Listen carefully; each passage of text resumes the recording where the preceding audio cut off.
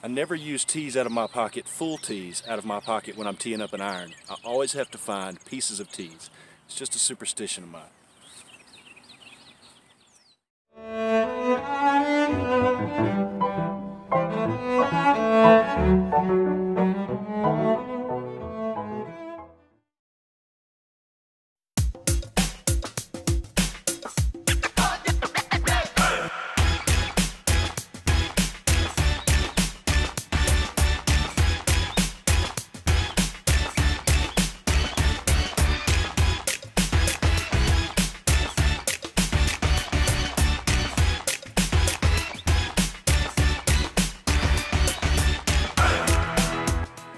In this video, I will be reviewing Golf Sidekick. Now, you can go to www.golfsidekick.com and check out his webpage. He's got tons of written information on there, strategies, a shop. He's got gear reviews, things like that. But you can also go to his YouTube channel. He's got tons of content on there, tons of videos. Not a lot of it is going to be swing mechanics. Some of it deals with techniques he uses for, say, chipping and the short game and things like that. And then he may reference his own personal mechanics, but he doesn't give swing mechanic tips. He doesn't do that. He's not an instructor in that sense. What he can give you, however, is a ton of strategy and mental edge. He can show you how to control your emotions on the course. He can help you with your technique as far as how to work from green backwards to the tee, and really help you plan and save a lot of strokes. So today is all about being stress-free. This is a 415-yard par 4. It goes uphill and slopes severely right to left. Now normally I've been struggling with my driver, but after my session at the range the other day, I feel a lot better about it. Now, if you go extreme left on this hole, you get behind some trees. That could be trouble. So this is really a stress-free shot. I'm going to give it a shot and take a shot, and then we'll see the shot. Okay?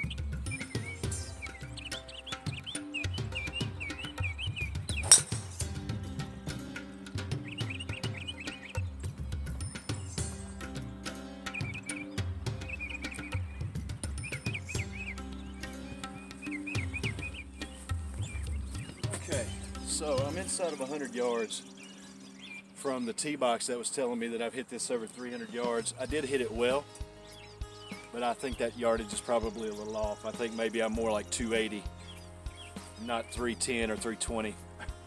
I've got some branches above me here.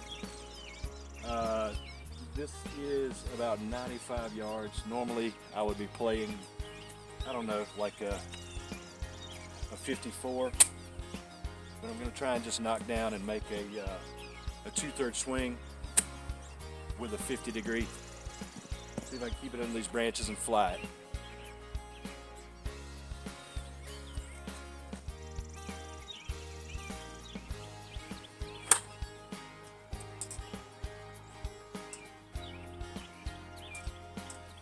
Pushed it and left it short, a little chunky.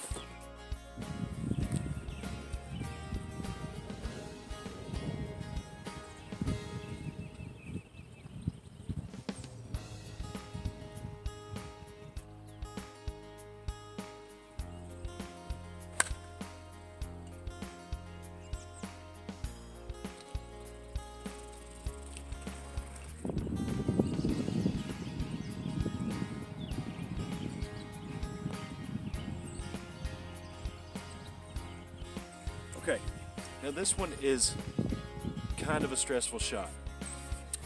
Normally, since the pin is cut back behind these trees about right here, and I've got to play out this way and fade it back, and my normal shot is a draw, this is a tough shot for me to pull off. It's 222 yards, and I've got a hybrid in my hand. Now I know I can fade it, but it's not going to be something that I can fade on command 7 out of 10 times. But I know I can hit one fairly straight. So if I hit it and it goes a little bit left, I'm kind of caught behind these trees over here. But honestly, coming into the green from that side, it's pretty wide open and you've got a lot of green to work with. So I'm just going to try and hit it to the right side of these tall pines off in the distance, right about in this area. And if it cuts, great. If it stays straight, no problem. If it draws a little bit, I might be in a bit of trouble.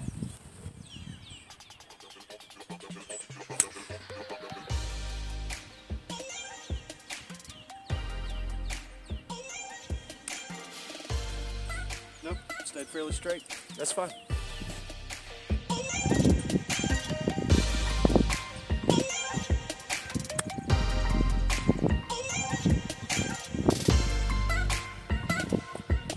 That's fine. Leaves me below the hole. A little short. Let's see if I can make this one for par. Okay guys, here's one that is a prime example of a key decision being made in the round that is either going to be stressful or it's going to be stress-free. It's either going to be a high-tax shot or a low-tax shot. This is a par 5. It goes down the chute a little bit and then has a bear off to the left. Now it's pretty wide open once you get down, but you can see I've got these trees and those trees. And it may look like it's fairly wide open here, but believe me, it's kind of tight. It's almost like a chute when you get down there. So the most reliable, or I should say not the most reliable, but the most stress-free shot is a 4-iron.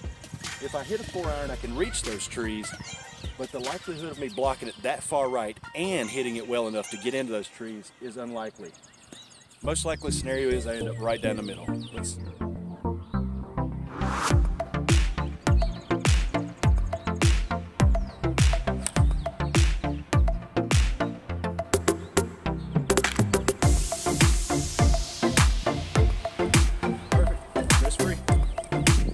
got about 210 left. I've got my hybrid out, which normally goes about 225, but I've got a really tight lie here. This is like hard pan. This is what Lee Trevino always said he grew up playing on. I've got a wide open area down there. I don't know if you can tell, but if I go way left, I'm fine. If I go way right, I'm fine. If I end up a little short, there's a false front. And if I end up a little deep, that's okay. So I'm just gonna make a smooth, nice swing with this hybrid and see where I end up, stress-free. Is going that way hard.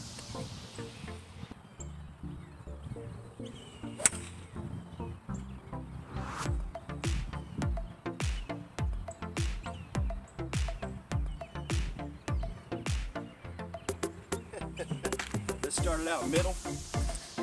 It bounced up onto the green, and the green slopes a little left, so it carried around to the left side of the green. I don't know if it stayed on, but it's going to be really close, and that will be left for eagle. Again, keeping with the stress-free theme, I'm about one pace off, which is about 3-4 feet off of the edge of this green. It is a little uphill, which means I'm going to have to give this ball a pop with a putter. I could chip it, but to me, putting off of the collar is a lot less stressful. And I've got probably, I'm going to guess somewhere about 30 to 35 feet. It's a long eagle putt. Plus, I just wanted to be able to say I had an eagle putt instead of an eagle chip.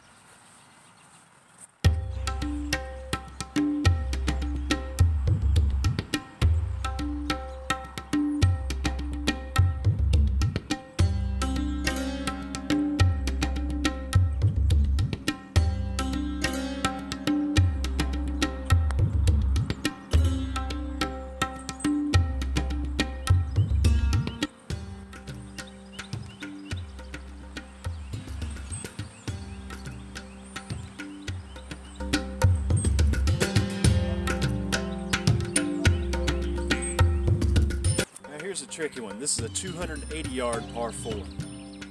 Everybody watching this video is licking their chops. Oh my God. Bunkers all in the front, left, right. Severe slope down to the right, that's jail. Trees all down the right-hand side that if you get behind, you're having a blind shot. If you get over to the left, it's not awful.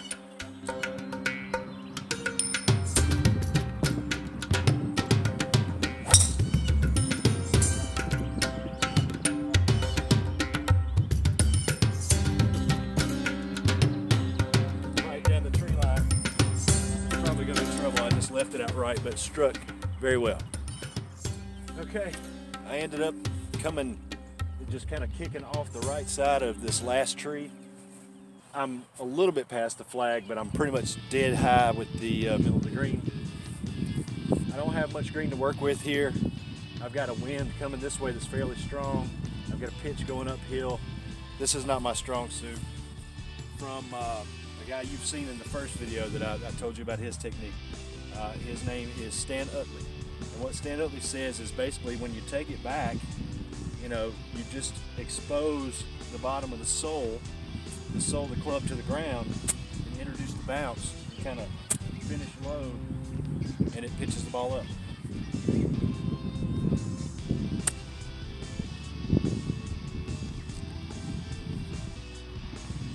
That's not bad. I'll take that all day. All day.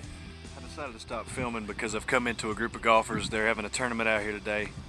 I started off on the back nine, and it was pretty clear. I mean, there was nobody back there, so filming was really easy. But now I'm going to be in groups, and I'm probably going to end up playing through. And that being the case, I just want to say that on that back nine, par 36, I've played here a bunch of times. This is where I started playing. I shot 37. Made a bogey on that final par 5 just because of a bad second shot that put me in a bad spot. But the whole nine was totally stress-free. I enjoyed every second of it, and I think I played a lot better as a result. Wow, the wind really picked up at the end of that round. So I ended up shooting 78, which if you take that out of context, that's not a bad score for me. That's actually pretty decent. But let's put it in some context.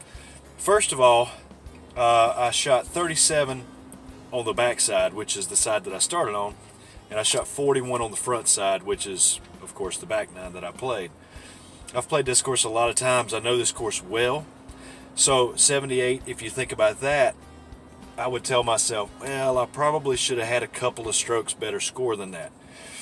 But then when you factor in that it's chilly outside and the wind really started blowing, and these greens have been aerated and sanded, top dressed and all that, that takes you back the other way, and you say, okay, well, you know, a couple of strokes the other way. So 78, I'm happy with that score. Overall, I had a pretty good ball striking day, but I would say what stood out to me is my short game was pretty good. Chipping, pitching, wedge control, like partial wedges, things like that. And my putting was actually pretty decent despite the bad greens. I had 29 putts. I'll tell you a couple of things that stood out to me. I only hit 5 out of 13 fairways, which some of the fairways out here are really sharp dog legs and they get pretty wonky. So 5 out of 13 is not that good, but it's not bad either. The average for most people is like 50% of your fairways. So I'll take that. Again, the wind was blowing pretty hard. Greens and regulation, 6 out of 18. Man, I really need to get that number up because I found myself scrambling most of the day, and whereas my short game was pretty decent today, if my short game hadn't been with me, then 6 out of 18 greens really would have cost me some extra strokes. But all in all, I'll say this. Here's my review of Matt's channel, Golf Sidekick. I've been watching this channel now for probably a year or more, and it is by far my favorite YouTube channel. Anytime Matt puts out something new, I go watch it right away. It's entertaining, it's informative, and it's not talking about swing mechanics. So many channels now are trying to teach you swing mechanics with no idea of what your swing is like. They're just taking guesses, or they're just giving out generic mechanic swing advice, and most of that is going to be biomechanics and not club position. And again, like if you watch my first video, I think those two have to marry together. But Matt's channel focuses on golf course strategy, mental strategies, emotional control. It's more about managing yourself and managing the golf course and managing what tools you happen to have in the bag. If you don't hit 300-yard bombs, then don't set yourself up for playing the hole as if you do.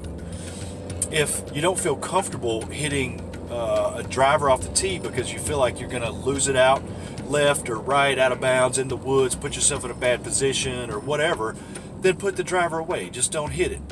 I did that a lot today, especially on the back nine, which again was my front nine.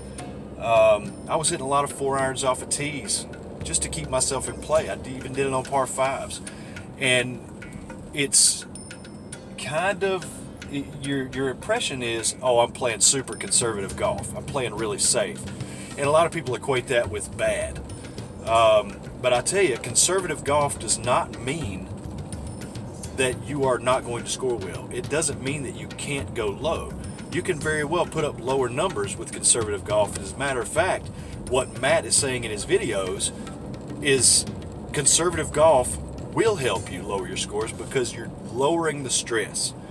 And that's the main thing he's been talking about on his channel this year is stress-free golf. And I didn't feel an instant of stress today playing the way that that he preaches and tries to get his viewers and subscribers to do that type of technique. It really was stress-free, and regardless of how my score had come out today, I had fun on the course. It was a relaxing day. I didn't feel pressured. If I didn't feel like I could pull off a shot, I didn't try to pull off a shot. So again, go check out Matt's channel, Golf Sidekick. He's from South Africa. He's really funny. He's very smart. Listen to what he's trying to tell you, and it will definitely help and improve your game. Thanks for watching and subscribing. Don't forget to give me a thumbs up down below. Click the bell notifications so you get all my videos as soon as I upload new content, and we'll see you next time.